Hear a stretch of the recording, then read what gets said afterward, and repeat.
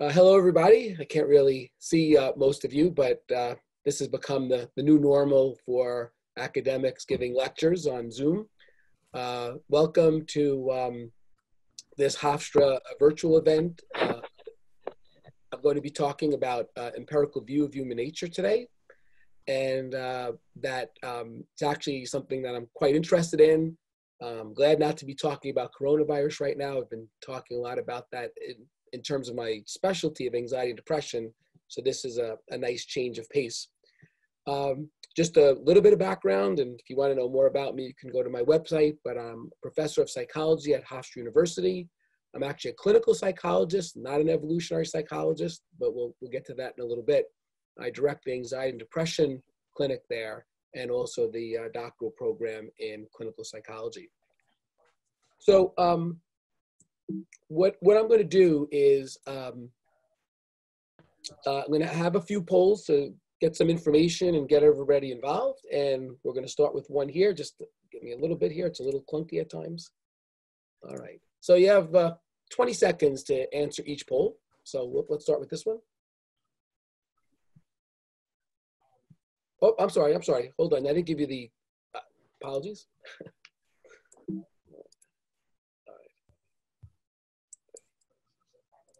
Oh boy. All right. So I'm sorry about that. Let's try that again. Let's start here. So I'm going to cover three general areas today. One, discuss the case for a theory of universal human nature. And believe it or not, depends on where you stand on this, that it's actually a controversial idea, as I'll show you. Second, we're going to talk about how this nature developed and what does it look like, especially the key features. And I'm going to talk about the process of natural selection, which is an evolutionary process that selects for certain types of psychological mechanisms that were adaptations in the environment that it evolved in. So that sounds a bit more technical probably than you want to hear, but I'll try to make it much more straightforward than that. And three, something that's particularly interesting from an applied standpoint is, did evolution build us well to function in our modern environment? So those are the three areas I'm going to cover. There's a lot of material. It's hard to make it, to do this in a short amount of time, but I'm definitely hoping to finish before 12 o'clock. Okay, so let's start with what we mean by human behavior. Now, broadly defined, human behavior is the things we do and care about, emotions, motivations, and preferences. And there's really this, you may be familiar already with something called the nature-nurture debate. And the nature debate says our genes or DNA is most important in determining human behavior. On the other hand, the nurture debate side of the debate says the environment is most important. And so we're going to sort of look at that debate and look at the science behind it to see what's supported here. Now, let's just quickly define human nature. Human nature, this is from Wikipedia from yesterday. Human nature is a bundle of characteristics, including ways of thinking, feeling, and acting, which humans are said to have naturally. The term is often regarded as capturing what it is to be human or the essence of humanity.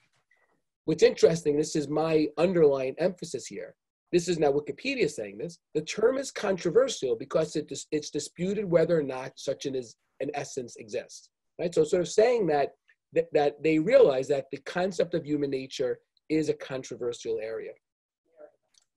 Okay, so we're going to start with a poll here.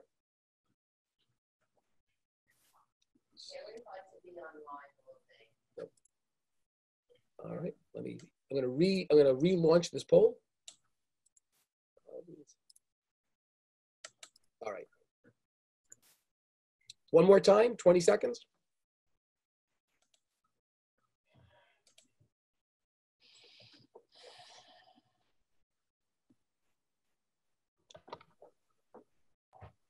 Actually, we'll do 10 seconds just for time. That's enough for people to process this. Here we go.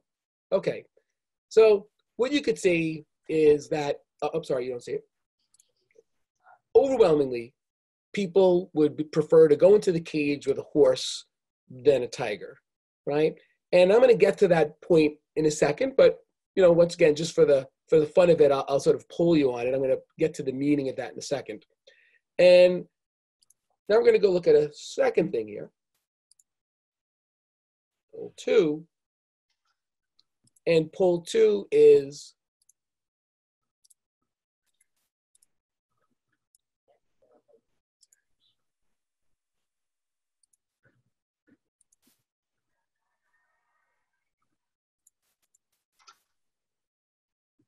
apologies for the delay. Here we go. Would be more comfortable getting into an elevator late at night with a stranger who is a male or female, or no preference?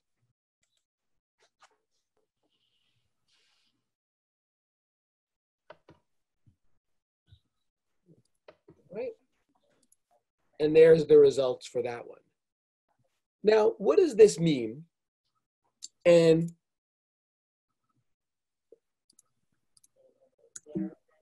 what we could get into is two things. First of all, you know that different species have different natures. And within a species, they're remarkably similar.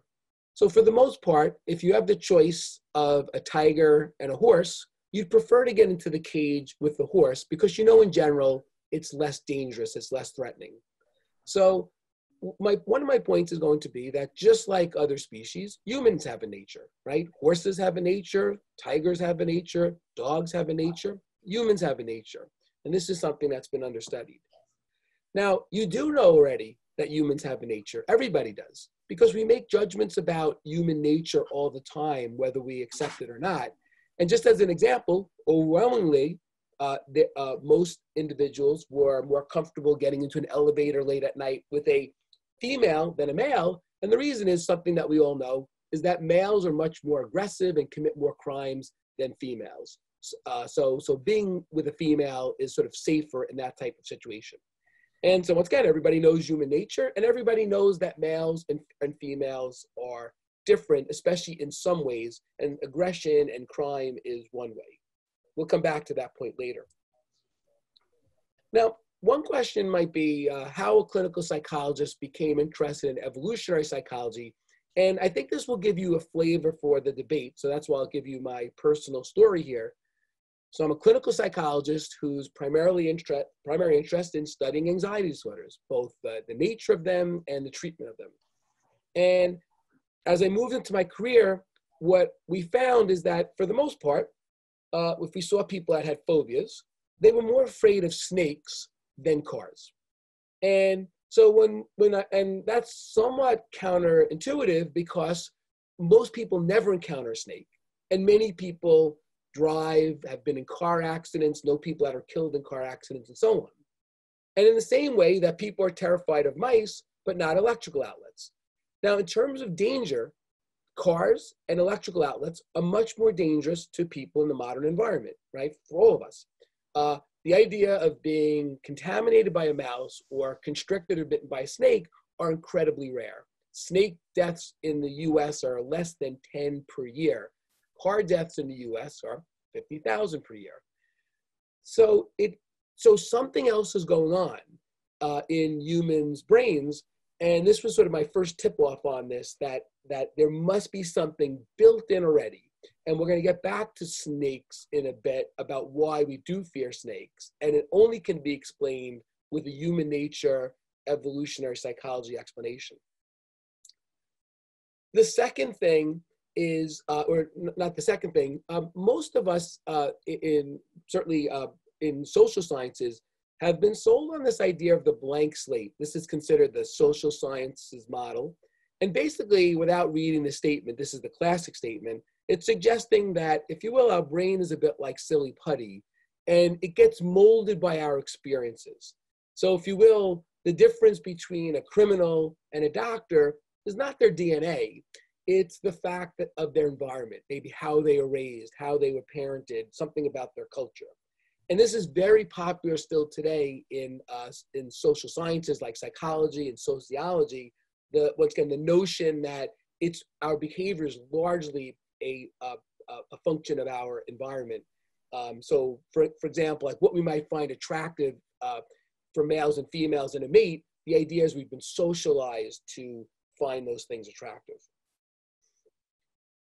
So I've been going around for a while saying that the blank slate needs to be completed, terminated, the blank slate must die.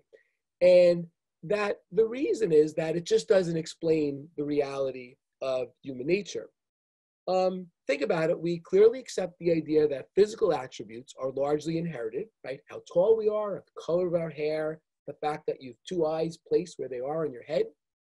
But many explanations of human behavior and psychology are based on what I call the blank slate-ish, because no one fully holds to the blank slate idea anymore, but are based on more of a blank slate mentality rather than science. For example, violence and aggression between males and females, differences. Are humans altruistic? I'll tell you they're not. Just try to get some toilet paper. Standards of attraction. Males and females have huge differences across all cultures on this. So I won't go into all of these now, but I just want you to start to think about the idea that perhaps culture and the environment is overrated, and instead, much of our behavior is governed by our DNA that comes from our evolutionary history that goes back millions of years. Okay? My students know that I'm always on the denial of human nature watch. And this is just a recent example where this is an article in a publication I love and read every day, the New York Times. And they had an opinion piece by a psychologist. And the title of it was, "It's Dangerous to Be a Boy. They smoke more, they fight more, they're far more likely to die young," this is males, of course, "than girls, but their tendency to violence isn't innate." This is factually untrue. Research shows that this is not true, and it's not true in any species. So this is a perfect example, and the New York Times loves, despite, once again, my love for the New York Times, they love explanations of human behavior that are more oriented towards the blank slate. So why am I picking on the blank slate? Two reasons. One, I think blank slate-ish thinking, overvaluing the impact of the environment, has impeded our ability to formulate an empirical view of human nature. In a sense, we're saying, look, everybody's different. Everybody is a product of their culture. And as a result, we can't have a unified theory of human nature. Secondly, along that line, blank slate-ish thinking promotes the idea that humans across cultures are in fact much different than they really are, right? There's a lot of focus on different cultures, cultural diversity, cultural sensitivity.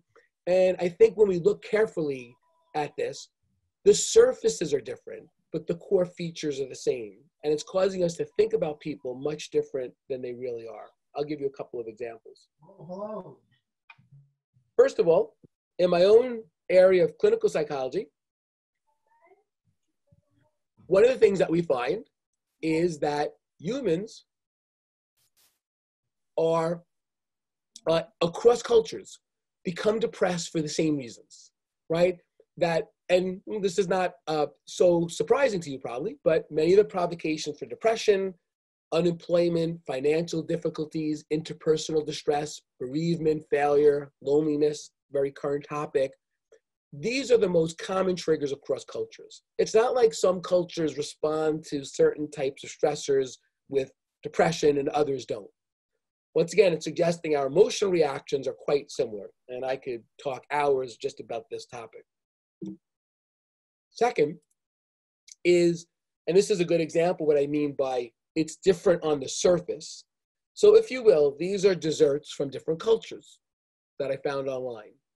And although they look very different, and we might say, wow, look, cultures really are different, what they have in common is they're all high fat, high sugar products, high calorie.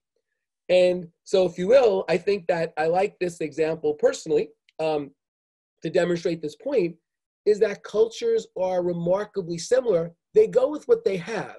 If one culture has rice and one culture has apples, they're going to make a dessert based on that. That's sort of a product of their environment. But the reality is there's no culture that celebrates the end of a meal or a holiday with broccoli with no dressing on it. Instead, everyone prefers high calorie, high fat, high sugar foods as part of it. It's a mechanism that all humans have. I'm going to come back to taste preference a little bit later because it's easy to make some of these points with taste preference. The second point that I don't want to go too much into, but it's worth thinking about, is a concept called implicit meaning. So once again, it's a technical term. I'll try to make it less technical, but let's just look at the technical definition. Feeling-based experience of meaning that is not wholly conscious. So when I put this into words, something matters, but you're not exactly sure why. So food preferences, characteristics associated with physical attraction, emotional reactions to movies and television shows, caring so much about sports teams. You know you do, you just don't know why. So if I ask you, do you like broccoli, do you like ice cream better than broccoli? Most people would say yes, but they don't know why. But they know they do, and in fact, it's a very powerful difference, but they don't know why. That's what we mean by implicit meaning. What I'm suggesting is somewhere in our brain is the explanation. We're just not conscious of it, and it has to do with our evolutionary roots. So I want you to think of this idea now. I'm sort of throwing the first part out here. The blank slate is dead. Although many social scientists still love it, despite overwhelming data to that contrary, the 2 points I want to make here. One is our brain is programmed from our evolutionary history. And the model I use for my students in class is the idea of a smartphone. Think about your smartphone, whether it be an iPhone or an Android. It doesn't come with a blank disk. It comes with apps built in, right? So you turn the phone on. In the case of an iPhone, there's a mail app, there's a map app, there's a camera app, right? There's a text app. It's not a blank slate. It's not a blank disk. It comes with software or apps, in this case, built into it. It's a great metaphor to think of our brain in that way. Our brain is built in a way that comes with these apps already in them.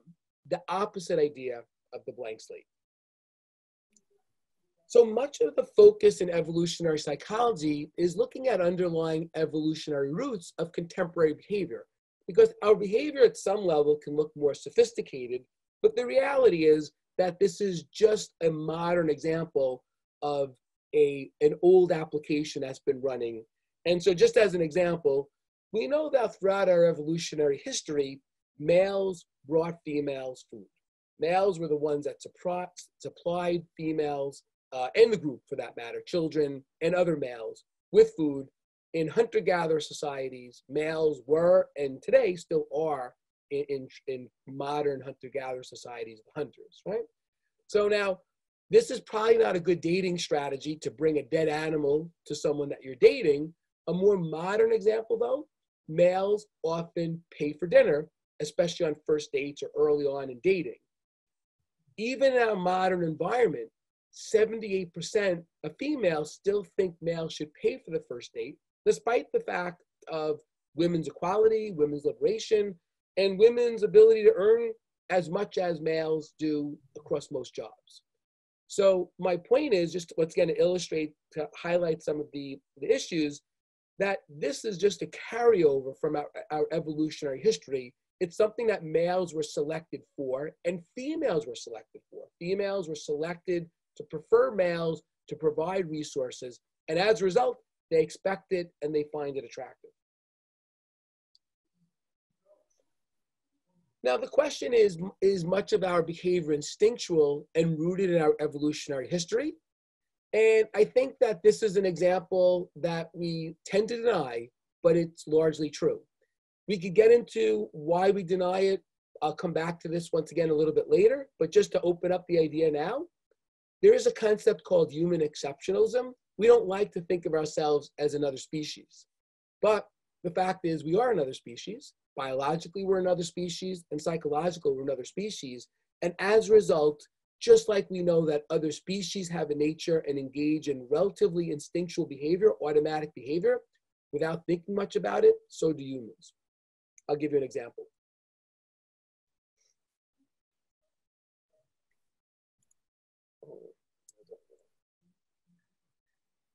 All right, I'm going to launch a quick poll here.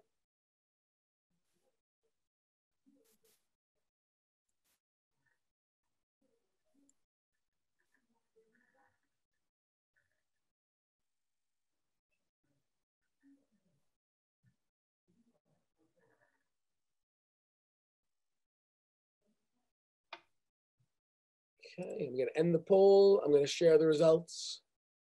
Okay, so most of you are good at reading human nature. One person had it wrong there. And the question is, right, once again, you know this. You know human nature. You know how to read visual cues. And let's look at this a little bit more carefully because it's an interesting example.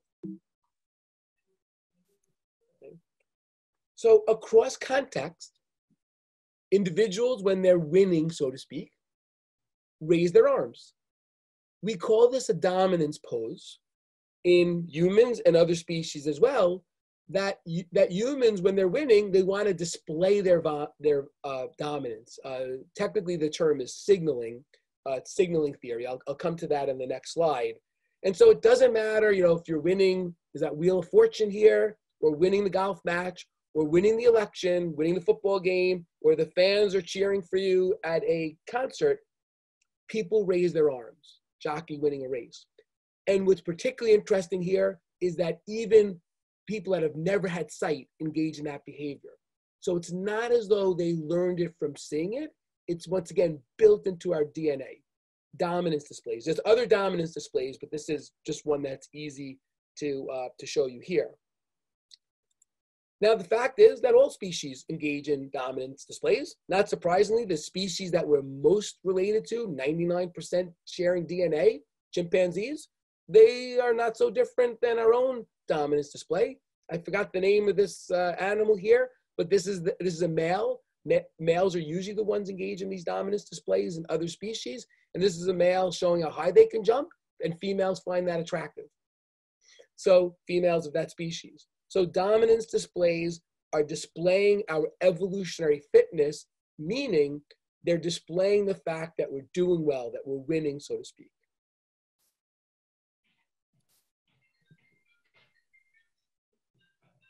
Yeah, it's just by the way, there's a couple of, I don't want to get too distracted with the chatting, but it's across cultures, by the way. The behaviors I'm going to be talking about are across cultures and often across species, what makes it particularly powerful. So meaning that what we're focused on, and I'll come to this in a bit, are what are called human universals. These are things that run across cultures, and you'll see much behavior does, just like one we've already seen, which was preference for high fat, high sugar foods. I will take questions at the end, by the way. All right, quick poll here. You could see I'm a frustrated game show host. Stop sharing that. And poll for it. Okay.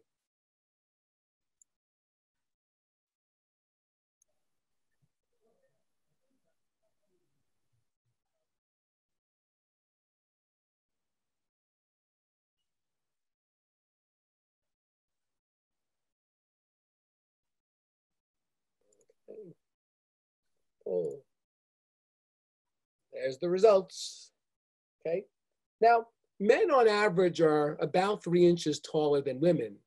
But if the cards were just shuffled, if you didn't care about height, if females didn't care about height, that it would be about 60% of females would have a taller spouse, partner, and 40% wouldn't. What you could see overwhelmingly that females choose a male who's taller than themselves. And this is important because this is important because what it's suggesting, once again, is this is an instinctual preference. Most women don't think of it as though that they're looking for males to offer protection. But the fact is, throughout evolution, we know that females did. And as a result, this preference gets continued into our modern behavior, even though for the most part, males are not physically fighting other males and protecting females. Hopefully that's not the case. You'll end up in jail. And two, that, you know, with something like a weapon, like a gun as an example, that you have, that neutralizes anyone's size to be protective. And I want to show you just how important this is. And there's one slide I don't have, I'll just mention it. But stop sharing. Okay, so, okay. Now, that people know if you're trying to display a male as being powerful, that you have to show them taller than their mate. And so here's a couple of interesting examples. Tom Cruise, 5'8", Katie Holmes, 5'10". Would you know that from looking at this picture? Absolutely not. Tom Cruise is standing on something in this magazine cover to make him look taller than Katie Holmes, if I didn't say the name right.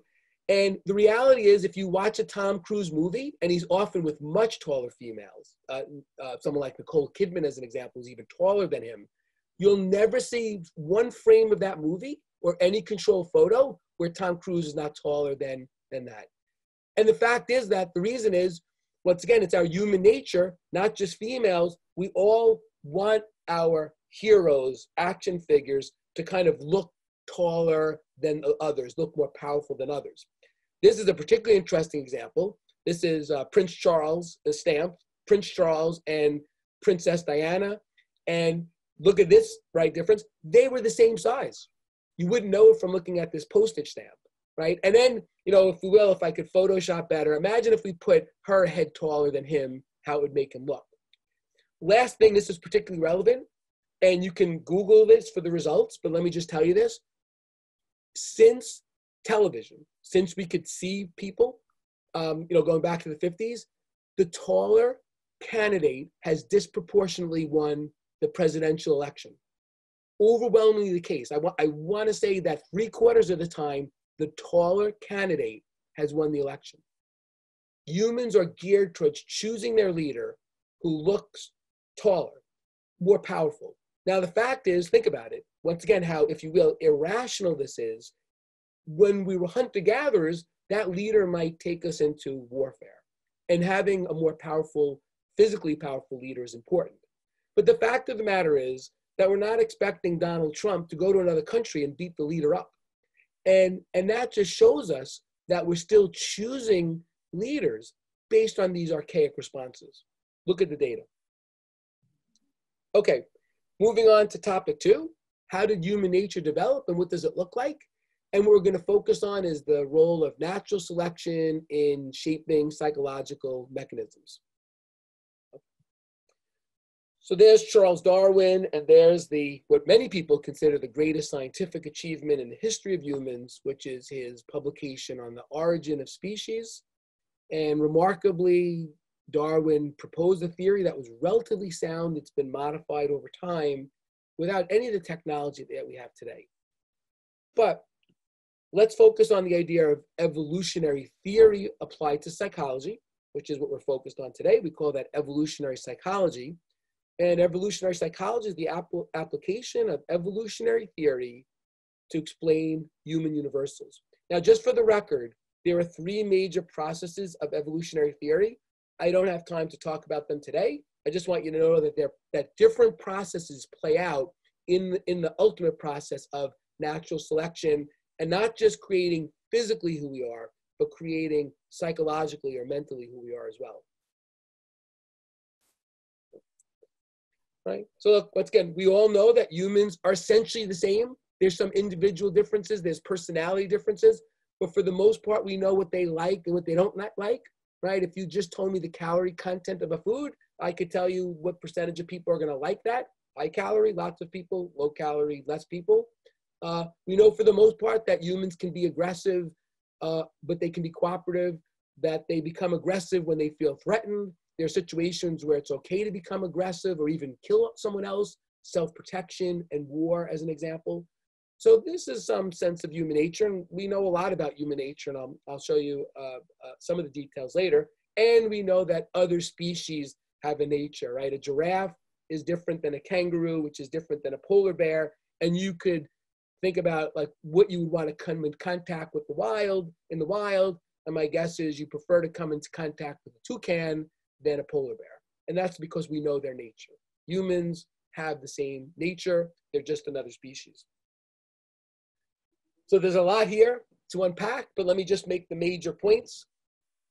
Human nature represents psychological mechanisms that were evolutionary adaptive. This is a critical point, meaning throughout our evolutionary history that has gone on for millions of years, our brain is the product of those who survived, reproduced, and allowed for their offspring to reproduce as well. That's the essential evolutionary process. Those that did not do that are no longer represented in the gene pool. So as a result, all of our characteristics, whether they be mental or biological, are a product of things that worked for our evolutionary ancestors. So let's look at some examples here. Human adaptations, anatomical or biological. We walk upright. That had to be an advantage, right? Many species don't walk upright. Eyes are in front of our head. Hunters have eyes in front of their head. Prey have eyes on the side of their head for greater peripheral vision, right? Fever induced by a virus. This is something that evolved. People that did not develop, humans that did not develop fever when a virus occurred, eliminated from the gene pool, right? This is a hot topic right now. We all know that being exposed to a virus induces the fever, and that fever kills off the virus. So these are biological mechanisms that were selected for. Those that had those qualities lived another day, reproduced, and passed on their genes. Those that didn't have those qualities were eliminated from the gene pool. That is essentially the product, the nature of natural selection. Now, we're very comfortable with these. We didn't used to think of these as product of evolution.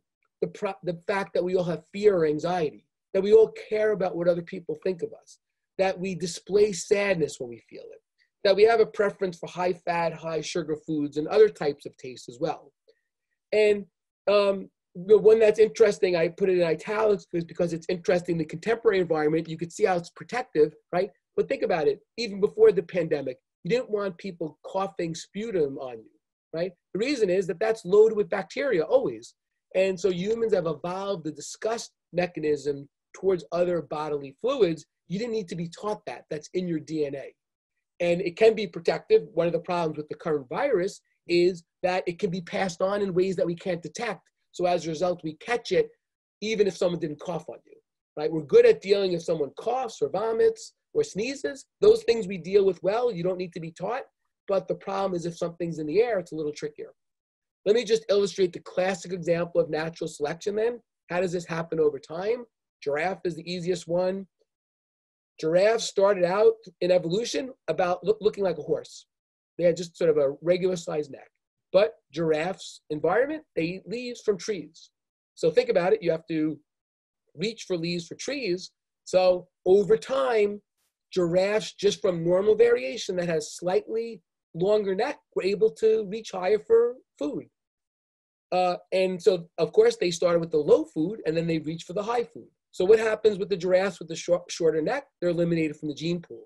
And so, right, it basically becomes competition, right, biological evolutionary competition, that giraffes with longer necks kept getting selected for because they had more access to food.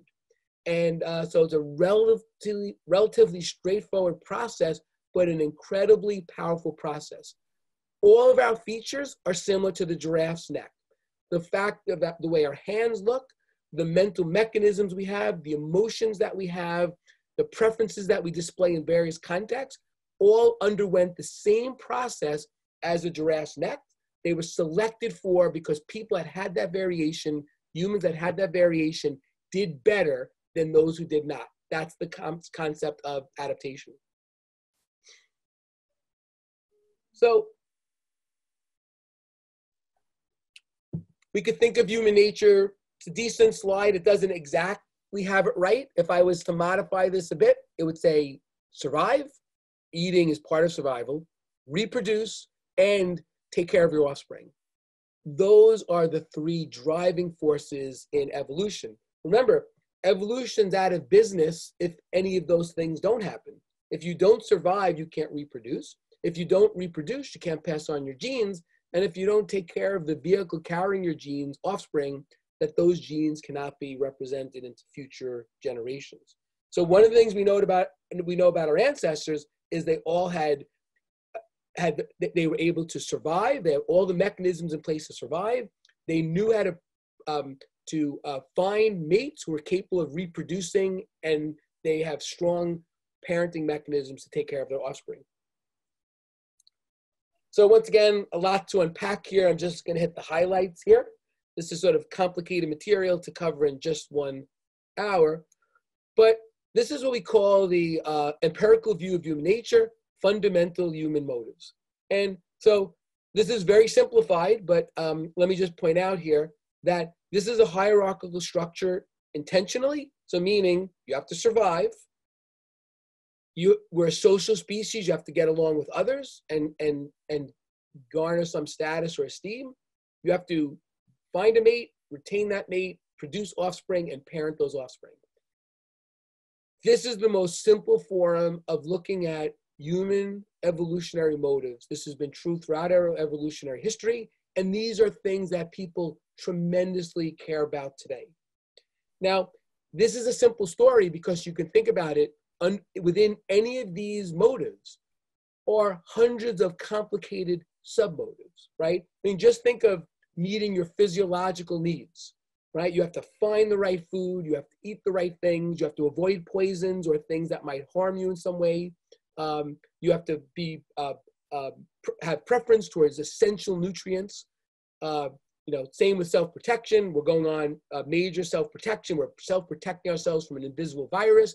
We're not so good at that. We're good at protecting ourselves from predators, from other threatening people, from dangers like heights and snakes, as an example. We're a social species. We have to get along with others, right? People who are lonely live less long than people who are socially connected. But think about social connection is very complicated and difficult, meaning we have conflict with people that in order to get along with people, we have to learn how to read them in some ways. So my point here is that these are the broad areas, but within each of these, there are hundreds of sub-motives that we're interested in evolutionary psychology. And just a last point here, you could think of our emotions, right? Things like fear and happiness and pride and depression and guilt and shame and jealousy as things that compel us to meet these motives. Our emotions are forces that drive us to meet these motives. The fact that we care what other people think of us, for the most part, helps us increase our status and esteem, right? The fact that when if you're going out on a date or you're giving a presentation, I actually put on a regular shirt today rather than a sweatshirt for this because I care more about your judgment than my typical day of sitting in front of this computer. So the reality is all these mechanisms are quite important. So what does our brain look like? Well, I like this cartoon here. I had to modify it a bit, but if you could see the flashing light here, our brain is basically a collection of these evolved mechanisms. We call them evolved psychological mechanisms, and we have them for different things. Here's a parenting instinct. If you could see my pointer here, we cheat others, right? Humans cheat to some degree. We know that. That we recognize objects. Children recognize if you place them over a high spot, their heart rate goes up. Even babies, infants, even before we teach them that it's dangerous to be in a high place. Language is an instinct. There's a critical period by the time that we can learn language. And if we miss that critical period, it's hard for humans to learn language and so on. There's many more than this. And the fact of the matter is the brain doesn't look like this. It looks more like this. This is actually a fMRI picture of the brain. And let me just point out that you see the fear here, right, in this cartoon one? Well, this is fear in your brain. If you put people into an fMRI scanner, and if they're afraid of snakes, you show them a snake, this part of the brain lights up. These mechanisms, although this is cartoon, they actually lie in your brain somewhere. The same way that if I showed you your favorite food, a different part of the brain would light up. And if I had someone treat you badly, a different part of the brain would light up. So it's not quite so simple as this, but we're starting to really, thanks to the technology, see where these things lie in the brain. It's a relatively simple process that I'm talking about here, information processing model. These mechanisms, I'll show you another example after this that might make it even easier. But these mechanisms, they get triggered by stimuli in our environment, and they produce the right response. So if you will, there's input. The input gets processed by our brain, and then the brain produces a certain output. So if you will, if I brought a rattlesnake in the room you're sitting in right now, and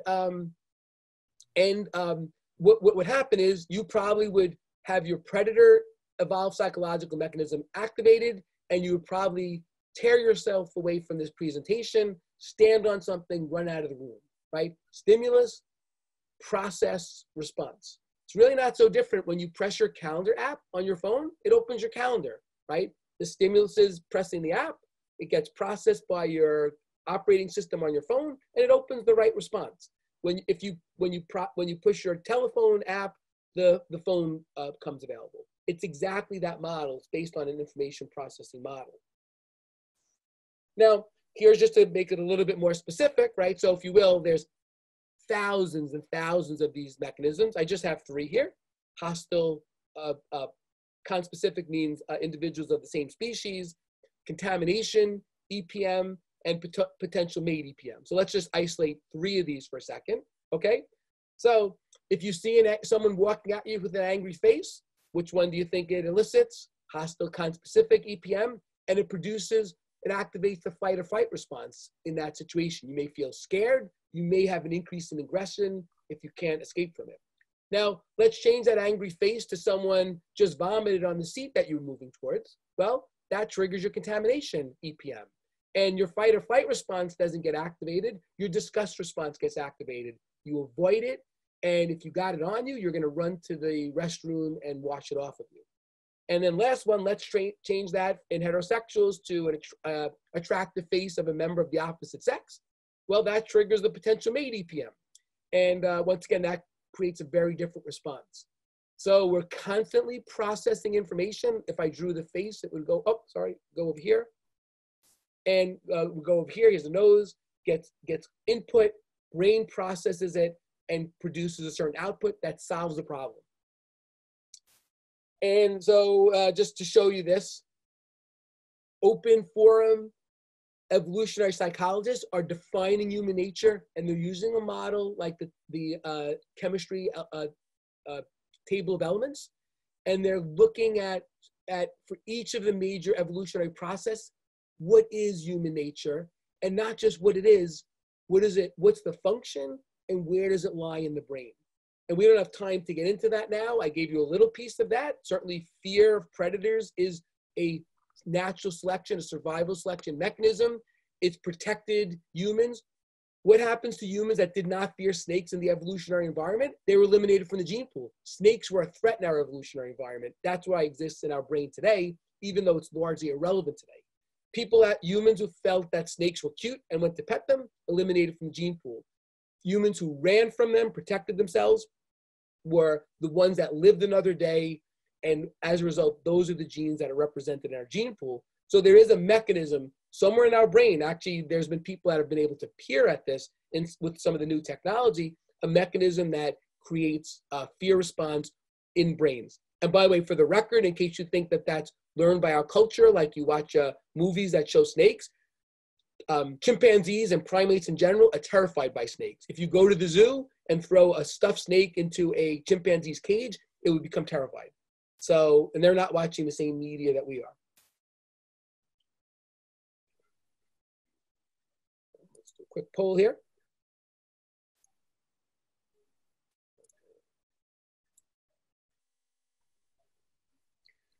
Did evolution design us well to function in our modern environment?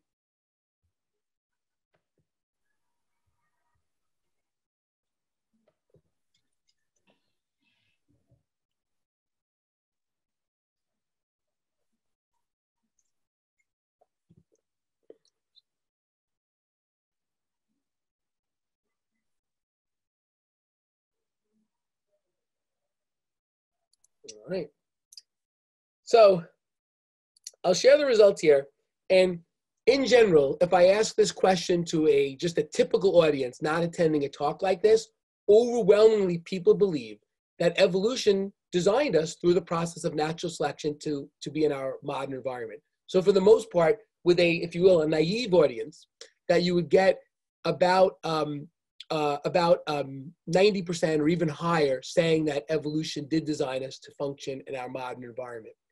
However, I think partly from the title of this talk and partly from your interest, you may know a bit about this already, and it's something I'm particularly interested in, and we'll cover this as we move towards the end here. Point number 3 is the fact is that evolution did not necessarily design us well for our natural environment. And and so I'm going to show you just some examples of that. But in general, I'll just show you two examples that are really causing big problems right now. But the fact is, in many ways, that this is true. All right, so, okay, let's look. So this is something that we call mismatch theory, evolutionary mismatch or mismatch theory. And this is probably some of the most applied research that we could do. And it's something that some of my students are interested in, some of my doctoral students are interested in looking at right now, and I'm particularly interested about writing about it. And so keep in mind, this is an essential point. Natural selection, right, the evolutionary process, adapts organisms, us, to their past environments, the environment for which the trait was a benefit. So for hundreds of thousands, maybe millions of years, humans had to deal with snakes. And as a result, our brain has a snake detector. The fact of the matter is, it's largely irrelevant. Most of us never come across a dangerous snake. Snakes only kill about 10 people in the US in each year, but yet this mechanism, this evolved psychological mechanism exists in our brain nevertheless, right? Second point is, when the environment changes, as ours had, right? Think about it. We evolved as hunter-gatherers in a much different environment. And when an environment changes, there can be misfiring, or what we call mismatches. And once again, I'm going to bring this to light with two examples in a second, leading to negative consequences. If you just look at this image here, right? Why do so many people have back problems? Well, we weren't designed to sit so much. And sitting creates back problems. Humans, like others, there's no other species that sits on a chair in front of a computer. And that creates huge problems for humans. Humans weren't designed to do that either. Really, it's happened in the last 30 or 40 years that humans are sitting so much. Most jobs, even before the technological revolution, were things that you stood doing. And even this lecture, I would be standing rather than sitting in front of a computer giving it. So that's just one example. Example I wasn't going to cover. It's more of a physical thing, but it's an interesting example as well. As we get into this, one way I want you to think about this, I've been making this case that our modern environment is equivalent to living in a zoo. That think of zoo animals, and that's humans. Humans are living like zoo animals in the current environment. And the punchline for this is this: we live longer and we're safer, but we're less happy. And I'm going to show you why that's the case in a second. So when we look at zoo animals, what we find is they live longer than animals in the environment because there's no predators in the zoo, and because they're fed regularly, so they have plenty of resources. That's true of humans as well. Humans survive at a rate that defies any other species. No other species has most of their species living outside of the first 5 years, or the equivalent of the first 5 years for humans, let alone to 50 or 60 or 70. And I mean, what's again equating for the lifespan of that species. Humans are an exception in that way. And once again, we're largely protected and we have plenty of resources for the most part, pre-pandemic. Even with the pandemic, we're doing actually much better than any other species. Let's look at this example. And by the way, I'll definitely make it before 12 o'clock, so we're right on target here. Our taste preference. Is our taste preference an adaptation? Now, if you were public, usually I would get your response here, but here's what I want you to think about. Our taste preference is not an adaptation, is the product of an adaptation because, and these didn't exist in the evolutionary environment, but humans food was scarce. Let's start with the environment, right? We have to consider the environment that something evolved in. Food was scarce. Humans who preferred high fat, high sugar, high salt foods were able to tolerate a famine or a lack of occasional resources much better than those who didn't. And by the way, you can throw overeating in here as well. So humans who ate more than they were hungry for and preferred high-fat foods were more likely to survive in the ancestral or the evolutionary environment. Humans who preferred low-cal foods, they were eliminated from the gene pool during the first famine or lack of ability to access resources because they had no extra weight on them and they were eating the wrong foods. So So if you will, our preference here is a very strong adaptation, evolved psychological adaptation, but for very different environment. Now, I would argue now, this preference is killing us. It's actually the major thing that's killing us. So one is we have foods created for us with no preference at all for nutritional value. And the fact is these foods play havoc with our physical systems, right? They're killing us, literally, right? That's not an overstatement. And these foods inflame our body. They make us more prone to almost every illness is the product of inflammation in the body, arthritis, cancer, mental illness. And these foods are inflaming our body. They didn't exist in a natural environment. We wouldn't give them to animals. We wouldn't give a Dorito chip to our dog, and we shouldn't. And we shouldn't be giving it to ourselves. Obviously, Doritos is not sponsoring this talk. But that's just, many of the foods we eat are processed and unnatural. And so they create problems, right? The other thing I want you to think about is, think about the way we access food now, right? So by the way, not only do we eat more, and we eat foods that there's no equivalent in a natural environment, calorie content, right? There's no food that in a little amount of space, like a chip, has so many calories. That's a problem. Two, think about how we secure food. We used to have to hunt for it. We weren't always successful, right? Well, this would burn off huge calories just securing food. And also, it was unpredictable. Food shopping, drive-through, food delivery. I can, pre-pandemic anyway, I can be sitting in my house, not move from this seat other than to answer the door and have food delivered. How many calories does that burn compared to doing this? Huge difference. How regular is this? How predictable is this versus this? Huge difference. I know I'm going to eat, even in the pandemic. So something that's an adaptation that was evolved for is now, because our environment went from scarcity to abundance and unnatural abundance, that it's caused us to, right? We can't not bump into food in the pre-pandemic era. So what's the health consequence?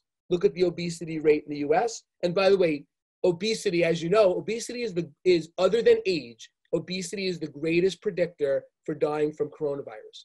And the reason is not just that it's obesity, but that obesity is associated with all types of comorbid conditions, like diabetes, as an example. And 6 types of cancers have been linked to obesity as well. So here's where we are about now, right? Somewhere around here, right? To 2020. The prediction is by 2030, at the current rate, obesity will affect half the US population. Now, the reason is, once again, we were not built for an environment that has an abundance of food, has unnatural foods that are high calorie, and also that's so easy to access. And if you had to start running around after your food for starting tomorrow, this obesity rate would decline substantially. So I'm not going to get into it now, but we need to seriously think about our understanding of human nature. How are we going to move forward? How are we going to predict the health consequences that were already staggering? Just diabetes alone costs billions of dollars a year to treat. Okay, I'm rushing a little bit, just the last slide, and then I can stick around for 10 or 15 minutes for questions, if you can. Let's think about this. What's another modern threat, so to speak? Well, social media. We know that social media causes depression in almost anyone that uses it to some degree, and severe depression in a proportion of the population. If my GIF is working here, right, the light switch being on and off, when you use Facebook, what is Facebook? Facebook is humans advertising, signaling, posting their good stuff. We weren't meant to be seeing everyone's good stuff, 24/7, depending upon how much you use this.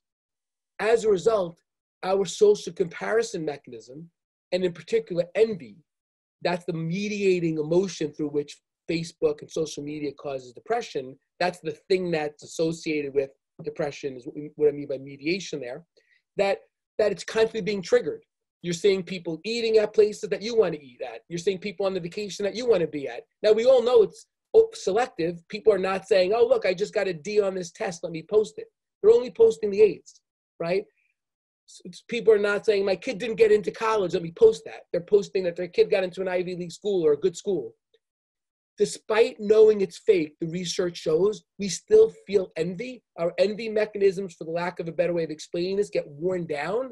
And over time, we feel depressed. We feel less good than others. So, right, obviously, avoid high-fattening foods, avoid social media. It's not so easy because we want to connect. We're a social species. So I know I covered a lot of material here. Oh, and by the way, just if you want to see over time, look at the increase here in social media use over time. If I showed you a graph on depression, it would be similar, not quite the rise. Depression is increasing over time. More and more people are getting depressed, and the increases are the greatest as the technological revolution has occurred. Obviously, Facebook is not sponsoring this talk.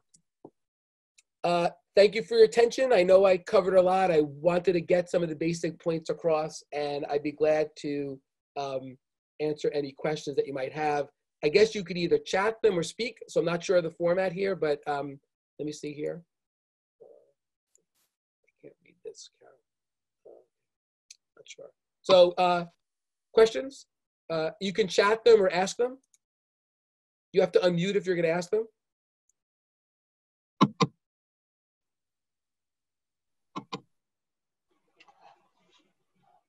I'm wondering how you might factor in RNA. Well, I mean, I don't. I'll just extend that for a moment. With the phone apps, I would suggest that the hard drive of the phone is the DNA and the apps are RNA. Mm-hmm.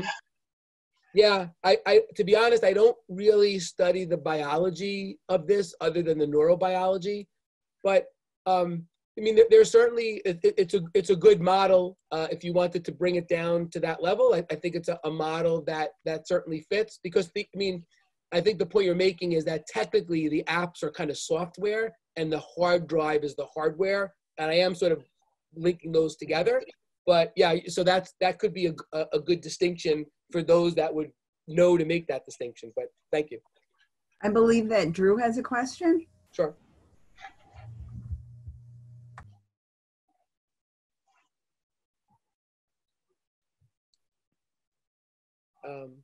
Okay. Okay.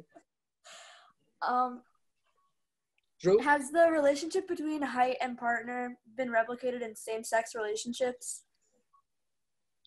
So, I mean, you couldn't really, you couldn't replicate that finding in same-sex relationships because if males always wanted a shorter male, if you will, you run into like a catch-22 there, right? Meaning if they would both have the same preference.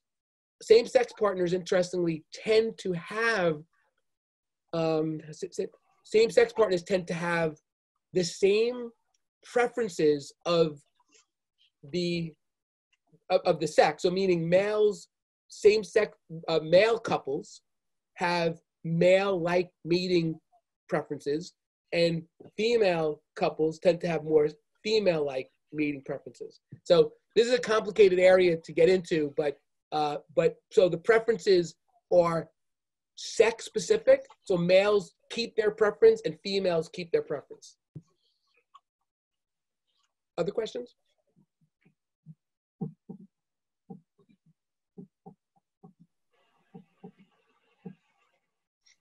I know this is a clunky system for questions, but. I have a question, but no TV. I'm listening. Can I go ahead? Yep. 40 years ago at work, I had a friend who was an Egyptian Arab, and we had a very strong disagreement about whether it was okay to kill a family member who had been sexually disgraced. I thought it was wrong, and he said, no, it's what you should do. So the question is, isn't that all environmental? Well, remember, my point about, so certainly cultures have different attitudes, right? And the question though is that at a core, at a core, do most cultures feel that way? And cultures have, pretty strict rules around and attitudes around something like sexual promiscuity, as an example. So, but once again, in that case, that is an exaggerated form of that attitude. And you'll see that, by the way, we'll see lots of bad behavior throughout the world, but it really is still just a product, an extension. I'm not justifying it, just to be clear here. In fact, lots of human nature is pretty dark. But so it's just an extension of, at some level, the fact that, especially for females, that almost every culture frowns upon sexual promiscuity. And that's, that's been clearly replicated. So once again, that's what my point is. That's sort of like the desserts model that I use, which is it's not so unusual that what underlies it. The behavior definitely is in the more unusual realm. Yes. Other questions?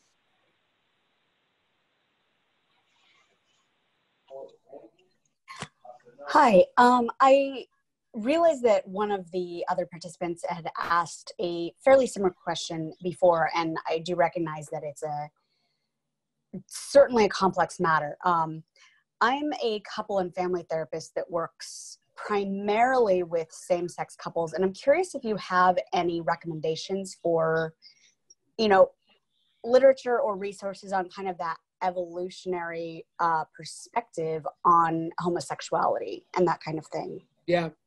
So this is one of the more controversial areas, but let me just answer your question about counseling. Just in the last 2 weeks or so, maybe a little bit longer, so you can just Google it.